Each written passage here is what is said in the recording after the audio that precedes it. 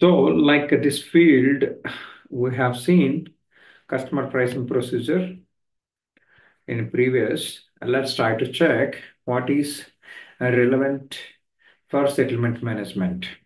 Okay, if you know rebates in ECC, you can understand this field very well. But let me try to explain you. This is the field I can able to show you theoretically as of now. So if you really want to learn, you can able to try my settlement management course in Udemy. Okay. Anyhow, so this is the field actually. Okay. So if you go to the billing, okay, you can able to find one more field, rebate. Okay.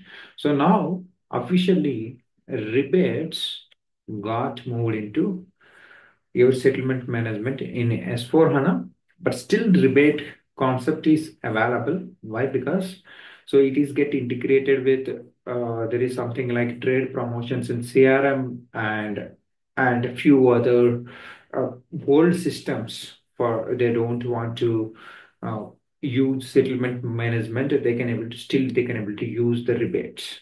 Okay, but that is you will have different factors to use rebate. Okay, so if you would like to determine a rebate, okay, three places it need to be, three prerequisites it need to be activated.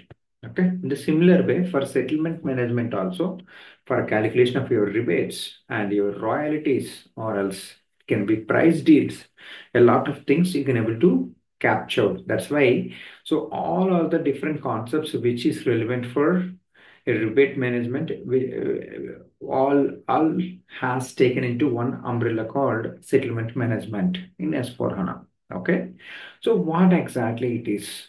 Okay, so first you try to understand what exactly the rebate.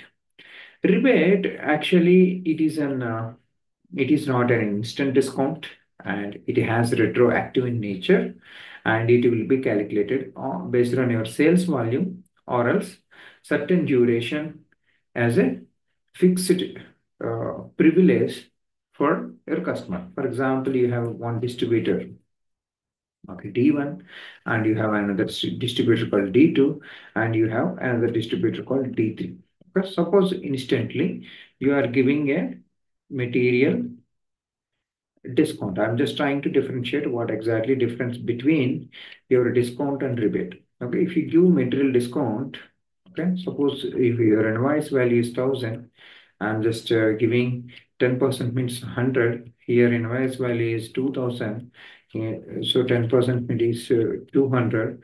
Okay, so it will be deducted from your gross and finally it will arrive net value as this one as 900 and this one as what do you call 1,800. Okay, as for example, if you take, okay, so in the similar way, you can give material discount, customer material discount, customer group discount, or else price list discount. You will have a different ways, different criteria to give a discount. Okay, but whereas rebate, you will say that you will have an agreement between this distributor and this distributor. So assume that if you reach, okay, so maybe like I can take that, 10 lakh worth of the sales volume. If you done, I'm just giving. So 1% is rebate. Okay. This is also one kind of discount only, but when you reach target only, I'll try to settle down. So before closing of the agreement or else in the form of the uh, partial payments, I can able to do that. Certain times we will do corrections as a delta payments. All these are the different terminology related to your rebates and your settlement management. So the difference is that so you will calculate, but you don't give to your customer immediately like an instant discount. Okay, you will try to pay later. It has a retroactive in nature. That means suppose the agreement suppose it be started from Jan to uh, December, a financial year. So assume that you have already so agreement having done. Okay. Later we have a plans like it is passed till um, maybe March or April. Okay. Assume that April only will come to know that we're going to have uh, we're going to give the rebate for this financial year. Okay, so almost a quarter is over. Okay, in April, that means like January, February, March is over. April month and assume that, or else May 1st, or first 4 months for whatever the invoice it is generated on that invoice also, we can able to apply the rebate. Okay, we can able to redetermine the condition types and recalculate it. That's why we'll call it as a retroactive in nature. Agreement can be done from January to December in April or May, but still we can able to consider whatever the invoices it is got generated. So as part of the target net value. Okay, this is one thing. So what exactly? So in ECC, one thing is that you have to identify that on which invoice is you're going to calculate rebates. Okay, which invoice documents you are using. So relevancy, okay, relevancy, you can call it as relevancy. That means so F2 or else any other document type for that matters. Next one is your payer partner. Okay, that means your customer.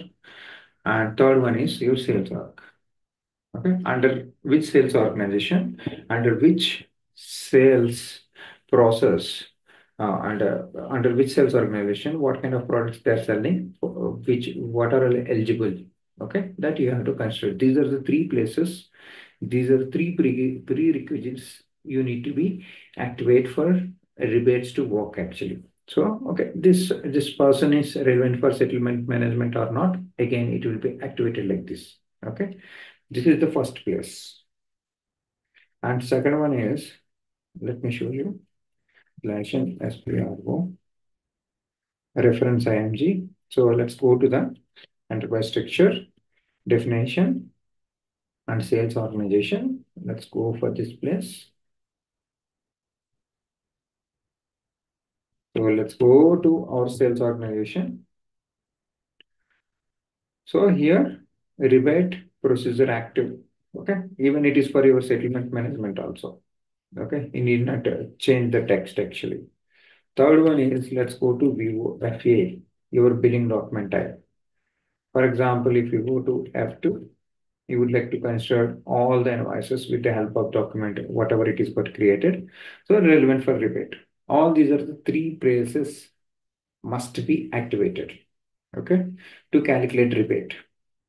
So in the similar way for settlement management also, you go to the sales organization and billing document type. And third one is your the place where in the BP role it need to be activated. Okay, so this is now you can understand that. Okay, so this is pair or you can call to sol to. This is also one of the parameters. Okay, need to be activated for settlement management. As of now, this theory, if you really wanted to have that good knowledge, you can try this course. Okay, so this is just 3.5 hours with 14 lectures. So I have very closely explained with utmost care about rebate or settlement management. Okay, now you understood, right? What exactly it is. So your SOL 2 or BP is one of the parameters to activate settlement management. Okay, we'll consider under this uh, customer, whatever the invoices which is got created, that is eligible for settlement management. Okay, for settlement agreement and settlement, you know, settlement conditions determination. That's a different story actually. Okay, we'll try to see in further sessions. Thank you so much. Wishing you all the best. Have a great day. If really urged to learn this, I would love this process actually. I put a lot of efforts to explain with three different scenarios. Better try this course and or else it will be captured after some time. So it should require, specific treatment, certain courses. That's why it need to be separated. So wishing you all the best. Let's catch up in next session. Have a great day.